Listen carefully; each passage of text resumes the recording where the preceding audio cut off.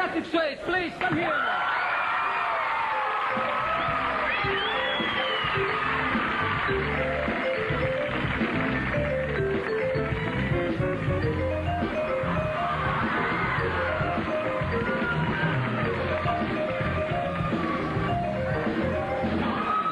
Well, first of all, the boy that made the drawing asked you if you could sign your autograph for him.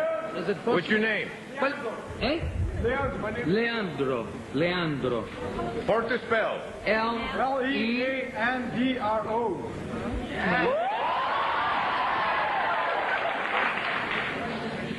Leandro. That looks a little bit more like Kurt Russell, I think. Você ficou parecido com o Kurt Russell. Ok. Como é que eu posso pegar? Olha só, ficou tão bonitinho que o Joe Soares fez pra mim. Obrigado. Ficou assustado, Leandro? Tem uma garota chorando ali. Vai ter letreirinho aqui embaixo, rolando. Letreirinho, mas de vez em quando eu falo em português também. Tudo bem, não tem problema. Não vão ficar todos em casa quando eu falar em português. O que é agora? Eu não entendo. O que tá? Tem uma garota ali chorando que nem uma louca. Olha lá. Olha lá.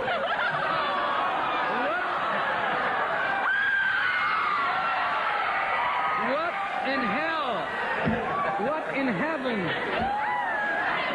What? Peraí, calma. What have you done to this girl? I swear I didn't touch her. Come on, don't fly. I didn't touch her. Now, call the police. She's underage. I'm hiding in the Amazon soon. Tell me something, Pat. It's your first time in Brazil? Yes, sir. No, don't call me sir, please. Oh, I'm sorry. Don't do sorry. that. What do you want me to call you, Captain Gay? Joe, Captain Gay. Ele conhece o Captain Gay. Captain Gay. If you call me Captain Gay, I'll call you Carlos Sueli. Do you know who's Carlos Sueli? He was a partner of Captain Gay. Tell me something. How long are you staying, Patrick? Have to head to Rio tonight, and for a lot of press there, because I've got 2 Wong Fu coming out and 3 Wishes. So I'm just like moving all over the world. But my wife and I have been really excited about getting to Brazil. Because Where's your wife? Is your wife sitting here? No, she's on her computer writing our dance movie as we speak in the hotel room. I see.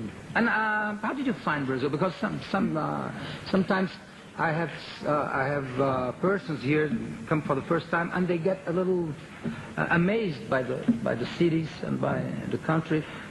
Do you feel did you expect something else? No. I think the people have a really lovely energy, and I've had a wonderful time so far, and I wish we were going to be here longer. But Lisa and I fly our own aircraft, so we're going to fly back down here where we can spend time and jump from one place to another. But people down here know how to party, know how to dance. They know. Yeah, they know how to do a little rumba and the samba and merengue and all that. Yeah. And you're a great dancer.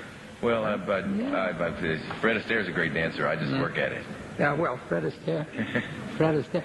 Do you know any other dancer that could be compared to Fred Astaire? Not even Gene Kelly. Don't you think so? I wouldn't. So original. I think both of them are so unique unto themselves. I wouldn't want to try to compare. Just like I wouldn't want to compare me to anyone else or Baryshnikov to anyone else, because that's what makes people special. You know, is everyone's unique. Yeah, fantastic. You played very different roles, and you played a bouncer, surfer, doctor, a dancer. What makes you choose a role from a script? For me, my heart. Yeah. I choose roles by instinct. I feel very lucky that I lived through the Hollywood hit machine mentality, you know, where you make decisions only according to how much money something's going to make at the box office. You know, I need to do roles and characters that are going to further me as an actor and are going to open my heart up in some way. You know, it's like that's the reason I did a movie like Dirty Dancing, like Ghost, like Tu Wong Fu. You know, because it's not a movie about drag queens. It's a movie about human beings and people and the dignity that we all possess. And everyone deserves a chance at happiness, no matter who we are. And when you started as an actor, because of being a dancer, did people think that you were gay because of the enormous prejudice that? Well, my point of view is let them call me gay. And see what happens. And see what happens. And you study martial arts too? All my life. But as a non-violent art form. Basically as a way for me to connect. Philosophy. Yeah, and a way to live your life. Well, we have some scenes from a lot of your movies. We're going to show each one of them. And let's start with one of the first ones, Matador de Aluguel, it was called here. I don't know, it's Point Break, I think. I think it's Point Break. Yeah. Ok, vamos solta pedacinho, Villain, aí do Point Break.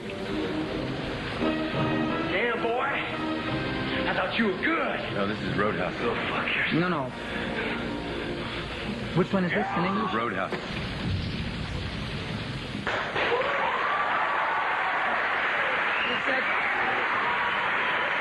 This was a full contact fight. A full contact fight, not to the face. Yeah, full contact, but not to the face. And Marshall Teague, he not only is he a wonderful actor, but he's become a very good friend. But he was the first actor I'd ever fought that knew how to fight. You know, because he was in Vietnam Special Forces. He was a Navy SEAL. Then he came out and he's 4th degree black belt in 3 different styles. And then he was a cop. And then he was a member of the SWAT team. So, what a life. But it was great. It was really wonderful to have someone whose eyes you could trust. So we beat the tar out of each other. Our forearms and rib cages were black and blue, but we never hurt each other once. No, just... Except one time, he picked up this log and breaks it across my back. He thought it was a prop log, but it was a real log. It was a real one. Yeah, so that was the only time. And how long to shoot a scene like this? That fight was it straight? No. That fight sequence took 4 16-hour days. It's a lot of work. Yeah. But I never take money or food out of a stuntman's family's mouths. Of course. I make sure that a stunt double gets to do the first master, and then I come in and do my own master and do everything else. That way he gets paid. Yeah, but he sits around a lot and doesn't work much. Much better for him. Yeah. And tell me something. When do you start getting tired when you do a scene like this? For how long can you keep the scene going on without...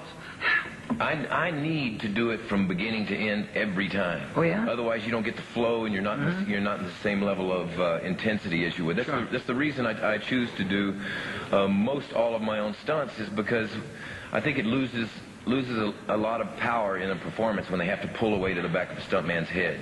Sure. You know? Sure. And I've trained in these things all my life. I've raced cars and motorcycles and had scholarships to college in football, track, swimming, and diving and gymnastics, and scholarships with every major ballet company in New York. And so I'm, you know, the whole thing. I don't do stupid things because I know what I'm doing. You know what you're doing, and you know your body. Yeah, but I am getting a little tired of hiding injuries on a movie, because you can't let them know you hurt yourself, otherwise you won't get to keep doing these stunts. So like when I did Point Break, that surfing movie, I had to do that movie with a broken arm, and I broke my right elbow and tore the rotator cuff on my right shoulder.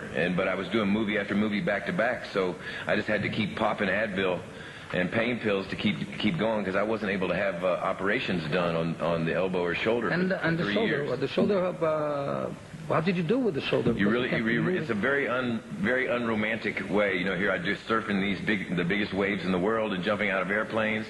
Well, I decided outside my trailer one day on the beach that if I got a skateboard, it would help me become a better surfer. So I used to ride skateboards in my teens. You know, so I got on this skateboard, and about 2.5 seconds after being on the skateboard, it shot out from under me, and I came down and just crushed that elbow and drove the shoulder up. And did you learn to jump with a parachute? No, you didn't. It's a good idea to do it with a parachute rather than without. No, I mean, yeah, sure. It's much better. It's much better, because you can even do it again. Yes. Yeah. But I mean, did you really jump with the parachute, or was that a stunt? No. I did all my skydiving, and if you look in the movie, when I say adios amigo and fall backwards out of that plane, there's no cut. There's no computer there? No, there's no cut. You see me falling out. But my brother's a skydiver, and I was going to start skydiving anyway. So I thought, great, do a movie where I get paid to learn to be a professional skydiver. Well, let's see